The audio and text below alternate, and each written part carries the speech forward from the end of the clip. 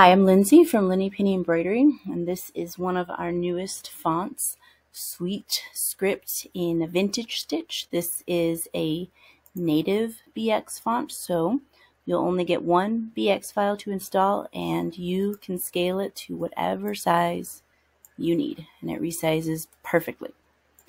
I want to show you something else that is unique about this font.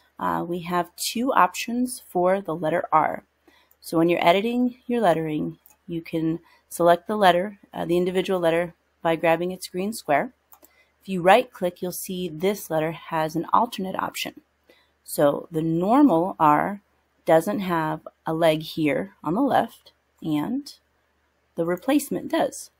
So this R is perfect to use because these two letters don't connect. Let me show you this letter here, where these two letters do connect.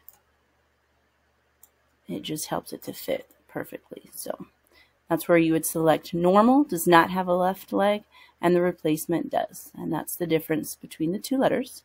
Let me show you the difference between the two fonts. The top one is the bold version and the bottom is the regular.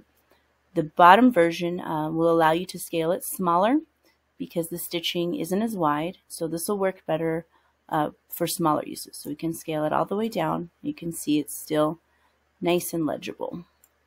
If we were to do that with the top,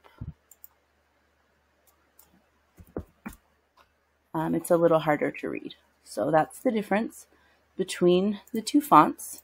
One other thing that's really neat about these native fonts is over here in the Stitch tab, you'll see this nearest point.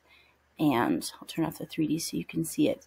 What that does is allow the software to set where each letter starts stitching and ends stitching so that they stitch continuously without any ties or jumps.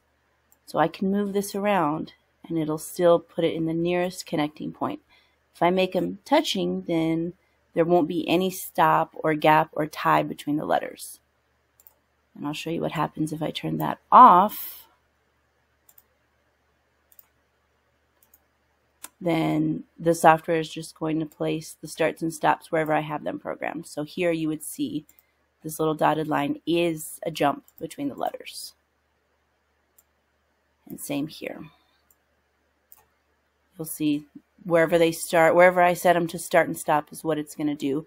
And that would be like if this was a regular BX font and not native, but since it's native, we can click this button and it'll take away any jumps and ties between letters. So you'll get a perfectly seamless stitch out.